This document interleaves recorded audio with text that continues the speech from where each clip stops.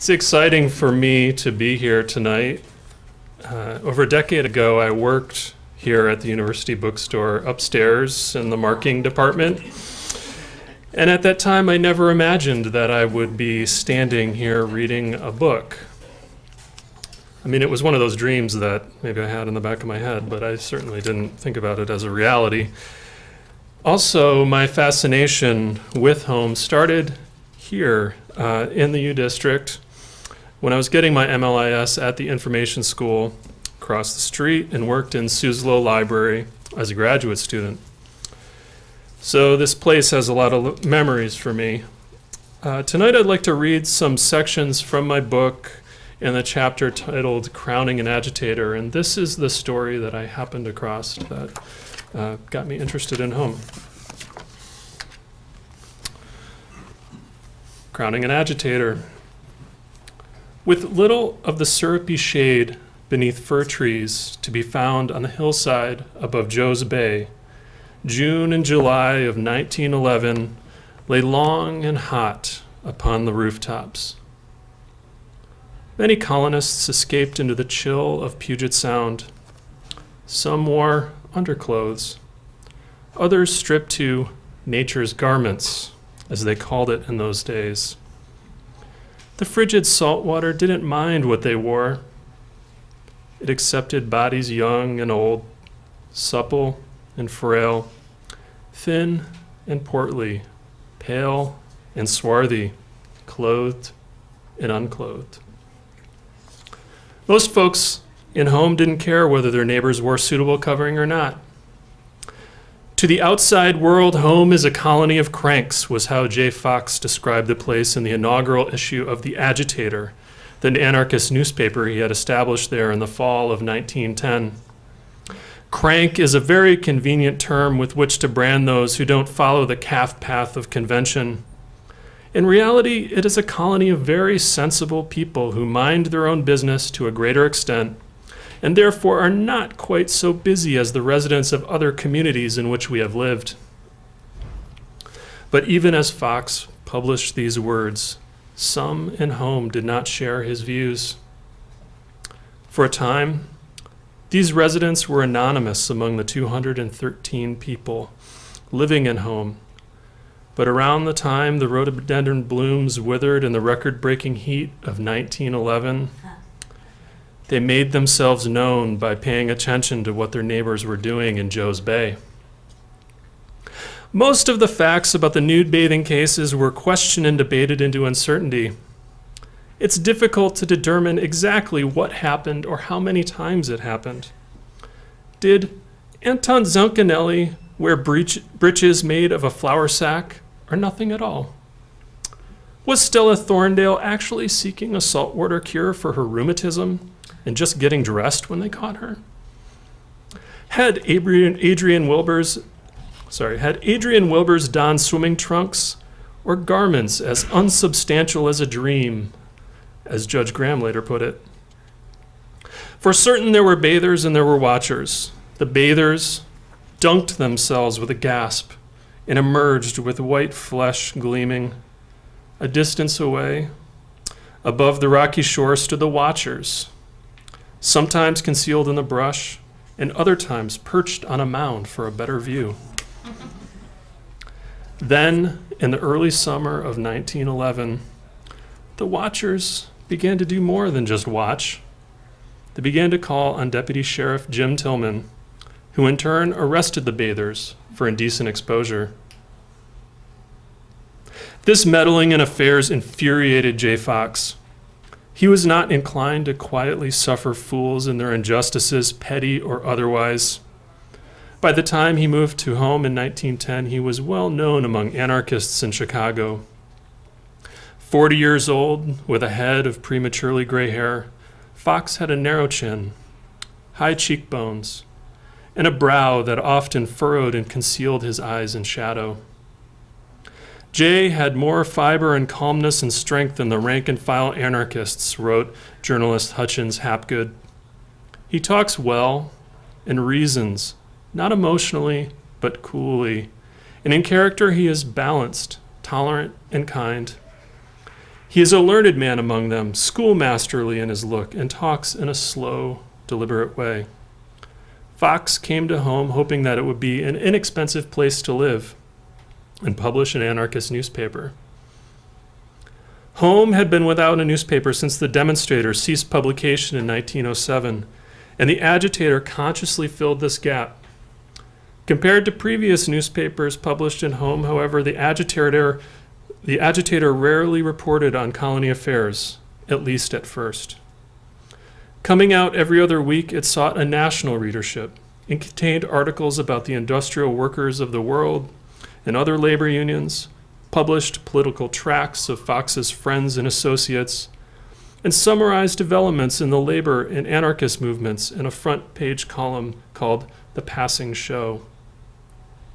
The Agitator aims to be a live issue, and it's going to stir things up, declared the first issue. Its first attempt will be that of arousing comrades and friends of freedom.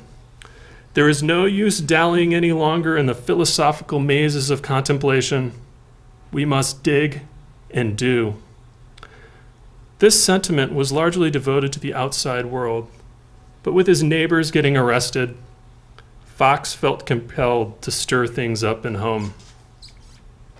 His response to the situation was an opinion piece titled "The Nude and the Prudes," published in the July 1st, 1911 issue of The Agitator. "Clothes are made to protect the body, not hide it," he declared in the opening sentence. "The mind that associates impurity with the human body is itself impure." And he continued in this vein, attacking those in the community that would enforce their values upon their neighbors. And I quote pretty extensively from that article. And if you'd like to read it, you can read the book. In short, he criticizes the prudes for not minding their own business and draws stark lines in the battle ahead. He says, in essence, there's no middle ground, no room for compromise in the battle between what would become the nudes and the prudes. This gives a taste of the fascinating story I happened across while sitting at a microfilm viewing station in Suzzallo Library. Under the supervision of librarians Glenda Pearson and Jessica Albano, I was involved in a project to catalog small community newspapers published throughout the Pacific Northwest. My job was to assign genre terms that identified the audience of the newspapers. And then I happened across the Agitator. The Agitator agitated me. I had trouble cataloging it, to say the least. There was no term for radical newspapers. And I did some research into it and discovered a remarkable story of not just the newspaper, but the town of Home itself. First, I'd like to give you a little background on Home by way of answering one of the most common questions I get. Who's the guy on the cover? It's not me. I wish I had a suit like this. I would do my readings in it.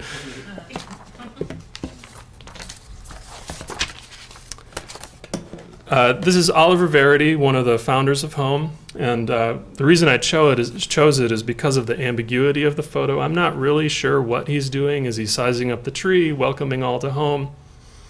Doesn't matter. It's just a great photo. In 1895, he, along with two other men, George Allen and B.F. Odell, left from Tacoma and ventured by boat into South Puget Sound, looking for a site for their colony. They wanted to found a community that valued individual freedom above all else.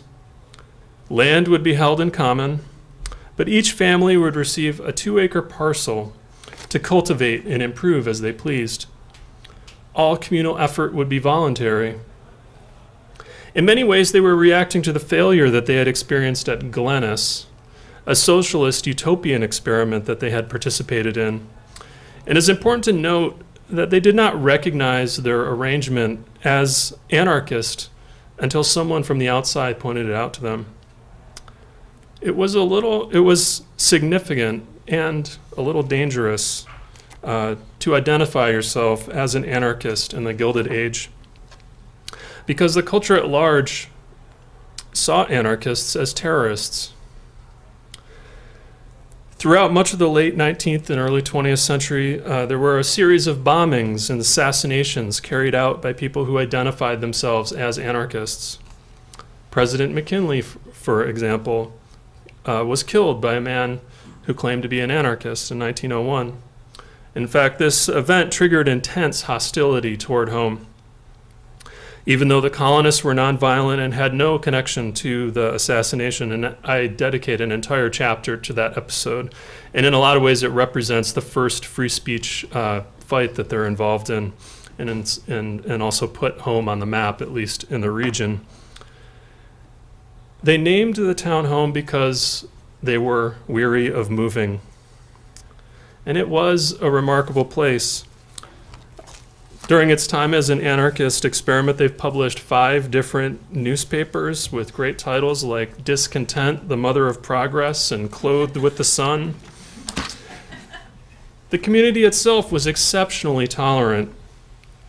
One of the core principles they believed in was that members, and this is a quote from one of the early founders, Oliver Verity, on the cover, they believed that the members should have the personal liberty to follow their own line of action, no matter how much it may differ from the custom of the past. This was pretty unusual, and it's some Gilded Age, Victorian era.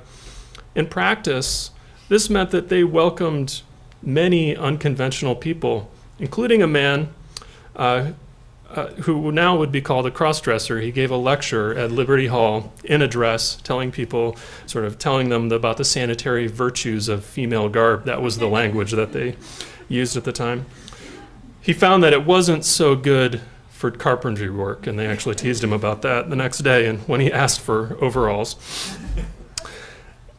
But they were good-natured about it. They weren't, they let him speak his piece.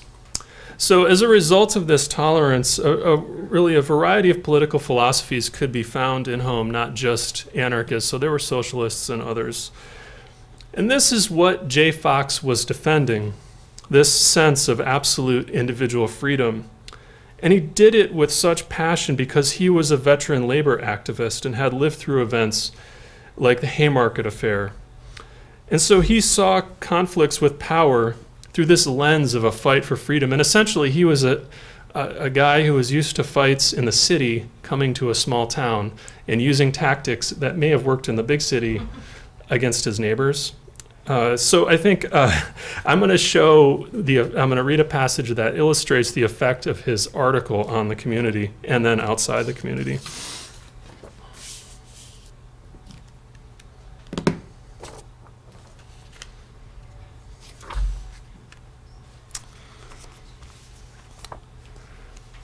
Within home, the Nude and the Prudes article blasted the already fragile community into factions, the Nudes and the Prudes. In doing so, it contributed to the cycle of reprisal that had started earlier that summer. The Nudes bathed in even greater numbers, and the Prudes continued to summon Sheriff Tillman. But now, a principle, the very liberty at the heart of the colony, was at stake.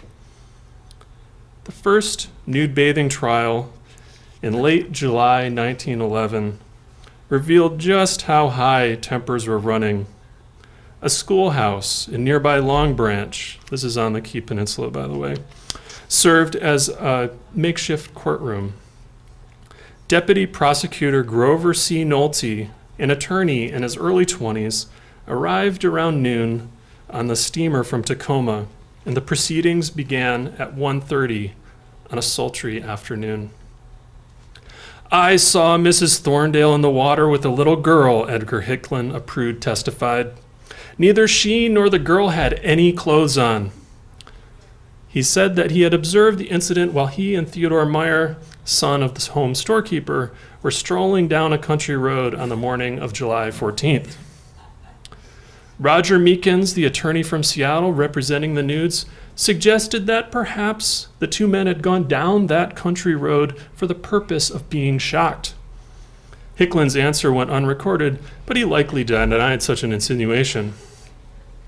Persons possessed of enormous virtue who do not like the community better get out of it, Meekins railed, and the nudes burst into applause.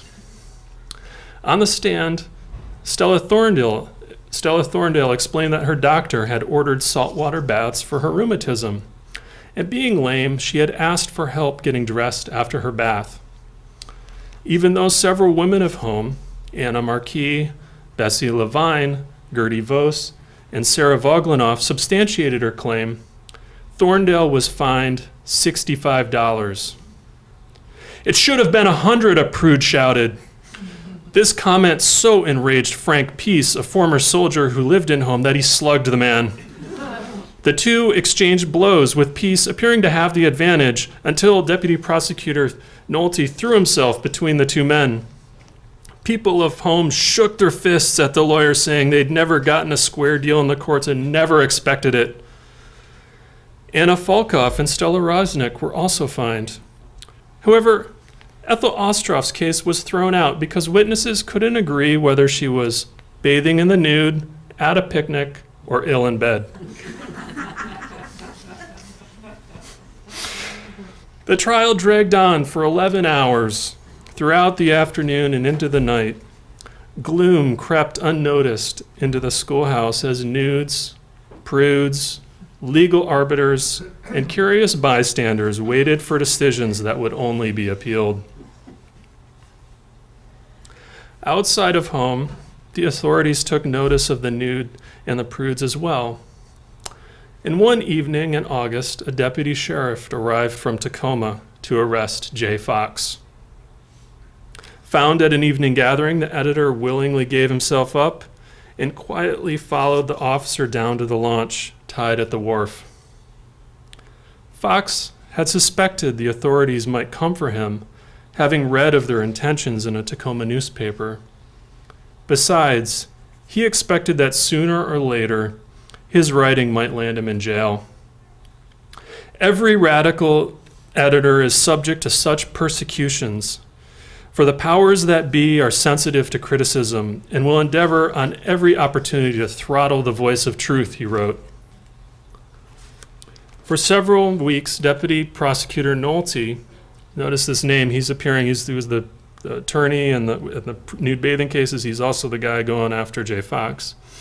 For several weeks, Deputy Prosecutor Nolte had been pushing for the arrest of Jay Fox under the Washington state law that made it a misdemeanor to publish, distribute, or circulate any printed matter which, this is a quote, shall tend to encourage or advocate disrespect of the law or for any court or courts of justice.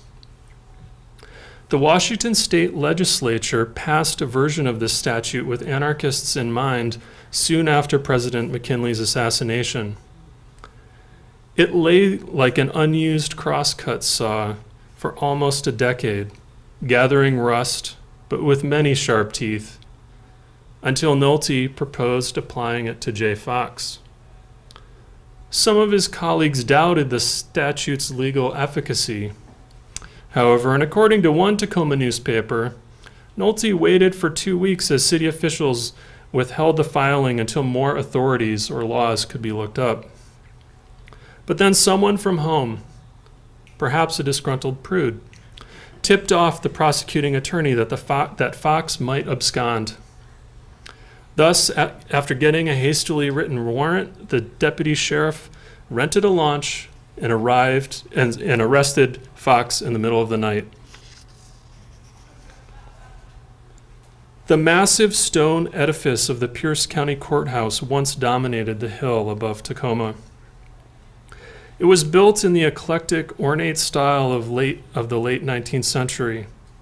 But just like its medieval forebears, the stone facade of this Romanesque revival courthouse exuded permanence, weight, power, and rigidity. Even the things that seemed light about the building, the arched windows, the sloped and plentiful gables, the conical roofs topped with spires, the 222-foot clock tower, accentuated the heaviness of the rusticated walls. Somewhere in the basement of this building, Jay Fox was locked up the day after his arrest. Bail had been set for $1,000, but Fox's friends were only able to find Washington State Senator Peter Jensen to stand as a surety. Judge William O. Chapman wanted at least one other person. According to the newspapers, Fox's face displayed not a tremor of emotion when he heard that he would remain in jail.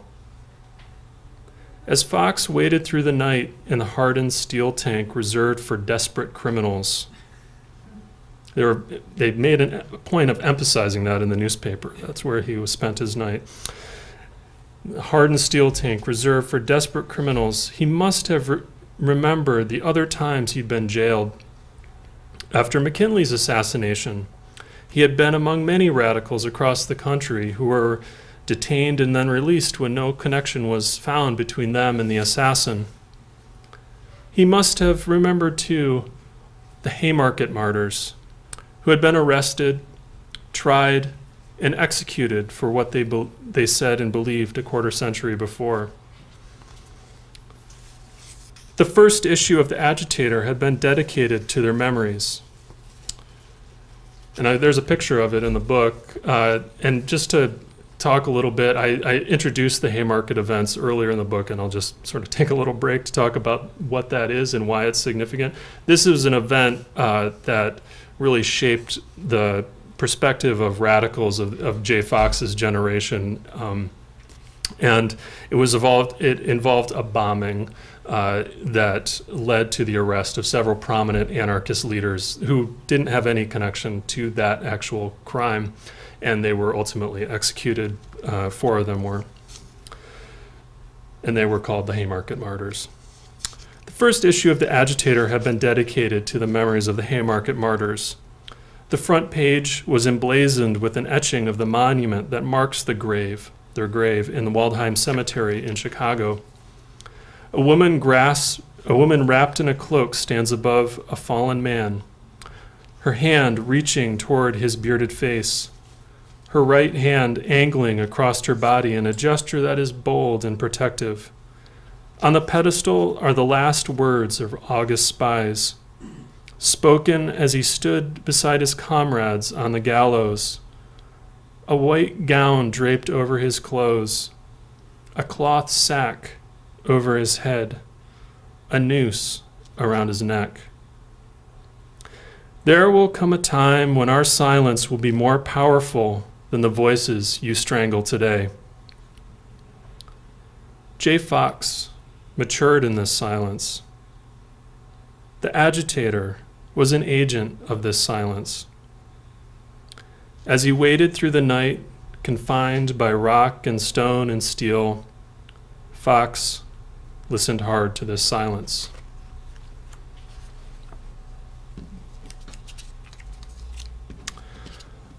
Another question I often get is, what drew you to home? As a graduate student, how could I ignore such a fascinating story? I must admit that it was much more interesting than learning cataloging rules. But the research I did as a graduate student was like a seed that needed a few years to germinate. I didn't consider writing about home in this way until I got a job as a librarian at UW-Tacoma Library and moved to Tacoma with my wife. After living there a year or two, I realized how nearby home was to Tacoma. And actually, the history of home is very tied up in the history of Tacoma. It's just 20 miles as the crow flies, or 40 minutes by car to get there. You go over the Tacoma Narrows Bridge, turn at Purdy, and go onto the Key Peninsula. There's a town there still called home. I encourage you to visit. It's a pretty cool place. I'd started writing creative nonfiction, and I wondered whether anyone had written a book about home. And except for a few chapters in history books, no one had. Most of the book was written while I was getting my MFA in creative writing at Pacific Lutheran University, and I received a lot of valuable guidance through the process. And it was my thesis. The first draft of it was really my thesis. But it's also important to note that while the materials in the UW libraries inspired the project, they also largely sustained the project. I don't know how many books, reels of microfilm, images, newspapers, and other documents I dug up. And the fact that I worked there as a librarian and had the support of my colleagues and supervisors also made it possible. Yet, deeper reasons motivated me as well. Writing this book about home is one of the ways that I put down a taproot. It was only after I was well into the book that I recognized that the name of this place was part of its allure. As I was growing up, my family moved around just enough that I became sensitive to how place shapes my own identity. To make a long story short, I, like the folks in home, were weary of moving. And I found myself in Tacoma with the desire to make that place my home. And while I wrote the book, my wife and I bought a house, my 2 sons were born, and over the past 9 years, we've deepened our connection to the community in Tacoma and the larger region. And this is one of the reasons why I chose to write certain passages of the book in the first person. It kind of jumps around. Most of the book is written in the third person, focusing on the story of home, but I also shift occasionally to talk about my own discovery of certain aspects of it. And before I read this last section, and then we'll have a little Q&A afterward, I'd like to comment on what makes this more than just a quirky, tragicomic story about this anarchist colony.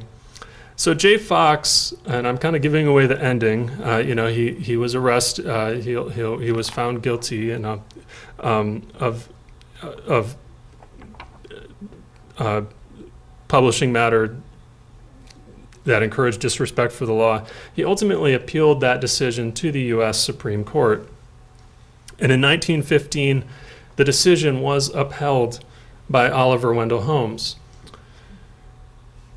If anyone is familiar with the history of free speech, Oliver Wendell Holmes is a pivotal figure. And he's the Supreme Court justice who only a decade later would write landmark free speech cases. So there's really only like 10 years or so between Jay Fox's case and Oliver Wendell Holmes' later cases. And it's like if it happened 10 years later, it would have turned out differently. Here's one of Holmes's famous sentences. If there is any principle of the Constitution that more imperatively calls for attachment than any other, it is the principle of free thought. Not free thought for those who agree with us, but freedom for thought we hate. And this is really the modern idea of free speech that's used today. And as I show, Jay Fox, as I show in the chapter, Jay Fox was among those who was advocating for a similar approach to free speech in the era before Holmes's thinking changed. Whether it had an influence or not, it's hard to say.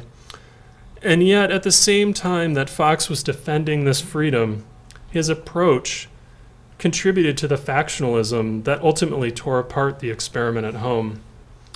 And for me as a writer, that's what's really interesting, that there was this community that really at its heart was in conflict with itself. So I'm just going to read this last passage, which is one of those first-person passages where I go to that Pierce County Courthouse building I described in detail and get to hear about what it's like today.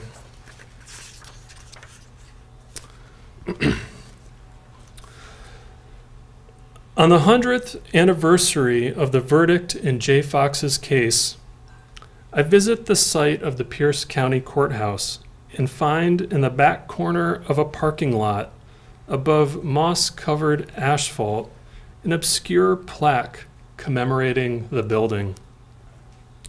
The county courthouse was the original occupant of this lot. The stone wall is all that remains of the historic structure, reads a marker affixed to the very wall it describes.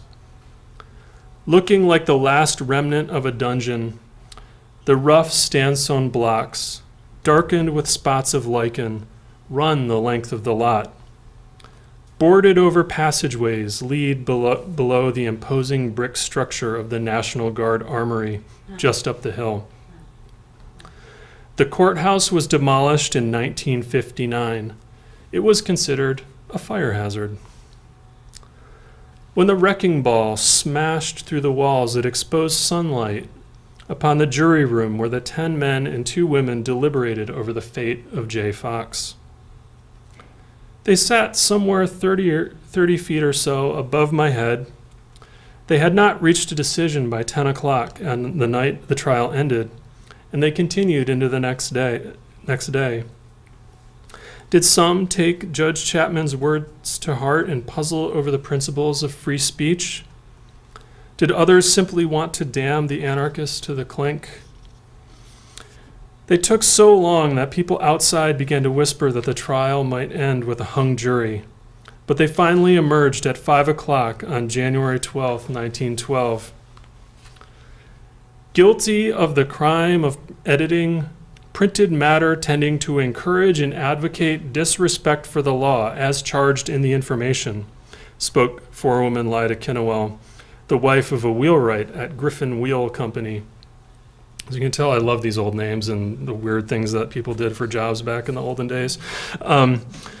Perhaps indicating that this decision was not reached with the same certitude as a steel wheel rolling upon its rail, she added, "We, the jury, ask leniency of the court." Excused by the judge, they filed quickly out of the courtroom. Colonel Anderson rushed forward, this was J. Fox's lawyer, rushed forward seeking an explanation from the jury. "There's your verdict, that's all we have to say," one of them said. Today, a century later, 2 National Guardsmen in the alley behind the armory are loading machine guns into the back of a white delivery truck, chatting nonchalantly and handling the weapons as if they are cordwood. An attorney in a dark suit parks his car without glancing up and briskly walks to his appointment in the huge block of concrete, glass, and steel that replaced the old courthouse. The weather is cool and clear, fogging my breath and chilling my hands. And as I leave the lot, I see the attendant ensconced warmly in his booth, only wears shirt sleeves. I notice, too, for the first time, that just beyond the beige building of C.J. Bail Bonds, Mount Rainier is visible. At least once, J. Fox, upon emerging from the courtroom and descending its front steps, could have squinted upon the bright immensity of the mountain. The white dome, the first sight of the outside world, would have ached in his eyes. So we have a little time for questions, and I'd be happy to answer them. Hi, Carolyn. So I've read a lot of history books, and I've read a lot of memoirs, but I've never read a book like yours that mixes memoir with, or a little bit of memoir with history. And I was just fascinated by that juxtaposition. Thank you. And I'd be interested if you could talk a little bit about how that concept of constructing a book came together. Yeah. Well, I set out to write a particular kind of book. I was really inspired by books like Hampton Sides' Blood and Thunder, which is this excellent history of Kit Carson and the conquest of the Southwest. And it's all written in the third person, as a lot of I don't like this as a genre term, but popular histories are written that way. And that's what I wanted to write, and that's how I started to write it. And then as I started going into it, I found that there were certain things that I could not say when I was writing in the third person. So I switched into the first person, and it allowed me to talk about myself as a storyteller, and in some ways reflect on the effect of researching and telling the story on my own life. And then, you know, if I had kept it in the third person, that parallel between writing about home and establishing my home in Tacoma what if something that like maybe would have gotten a sentence in the acknowledgments? And I felt like it was an important part of the book. But again, I really tried to focus the story on home itself. And as I tried to decide about what parts of my own story do I want to include, I really tried to emphasize those parts where my own life was intersecting with home. So I didn't bring in, as I was writing the book, there were political things going on, for instance, that I would see these parallels in the news. I didn't bring that in because I felt like that was outside of the story. Yeah. Is there much of a are people trying to get some sort of more of a memorial there? That means just a plaque on a sign. Any movement to try to kind of make this become more alive and visit the site? You've seen the plaque in home? Yeah. Mm-hmm. Yeah. Well, I think that the people who live in home, my sense is that they see the history of home as fitting in the larger history of the Key Peninsula, and the people who are carrying the torch of remembering the history of home are based with the Key Peninsula Historical Society. So I did a reading in home this summer that was sponsored by the Key Peninsula Historical Society, and there were a lot of people who showed up from the community. And in particular, there are people who are descendants of the members of home, and it'll be interesting to see what they do with this history, but I don't know of anything to make more of a, it's like a bigger memorial than that plaque. Can you clarify a little? You said the community started as an anarchist movement, but then it seems to me confusing that there was, so fractured between the prudes and the nudes. Yeah. How did that develop? That's a good question. And I'm actually giving a talk at the Historical Society Museum next Thursday. I'm going to go into a little more detail about, okay, well, why was there a deputy sheriff in an anarchist colony? That seems a little odd and ironic. The big change for them was that so I talked about how originally everybody held the land in common. And so to become a member of home, what you would do is you would pay for the cost of the land, and that would go to the Mutual Home Association. And then any improvements you made to the land you owned, but the association held the land. In 1908, they changed that so that the members owned the land outright. And then they changed the bylaws again, saying that if you sold the land, that the person who bought the land wouldn't become a member. So that meant that people started moving into home who were not, may not have shared the values of the original founders. Again, then that raises the question, well, why did they change it? This was a time where the newspaper wasn't published in home. There weren't records that I could check about.